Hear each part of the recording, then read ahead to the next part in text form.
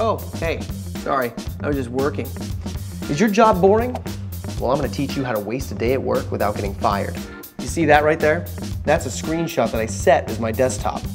I'm Mike Capes. This is For the Win.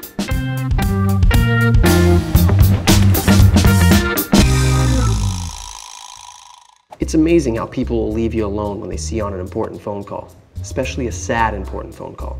So just play a ring from your computer. Then when you're on the phone, text your friends and make plans for the weekend. Make sure you whisper. Oh my God, what is it? What happened? That happened to Susan. What, is she gonna make it? Is she gonna make it?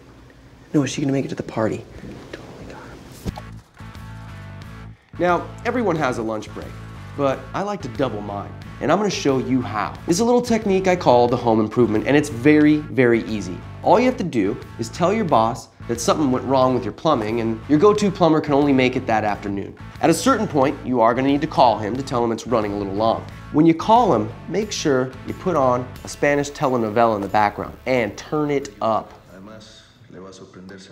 Yeah, hey, oh gosh, I am so sorry. This guy is just taking forever. It's just leaking everywhere and I don't know, but you know what? I'm gonna come in, okay? I'm gonna get right in there and, oh wow, okay, thank you. Thank you very much. I will be back, sometime soon. Yeah.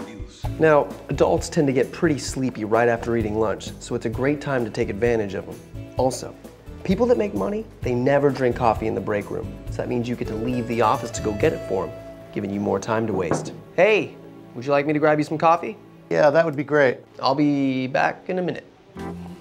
Now just head out of the office and hang out. I like to sunbathe, but do whatever the f you want.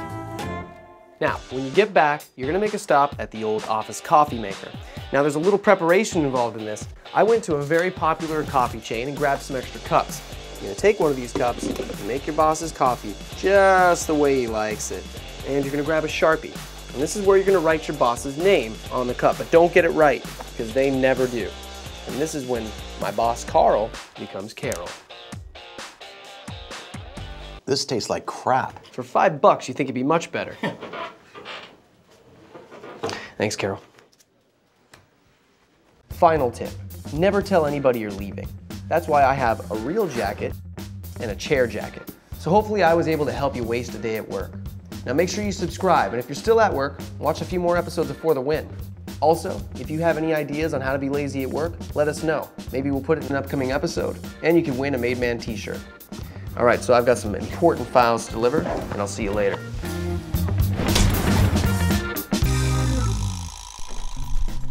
Did you forget to earn money because you technically don't have a job?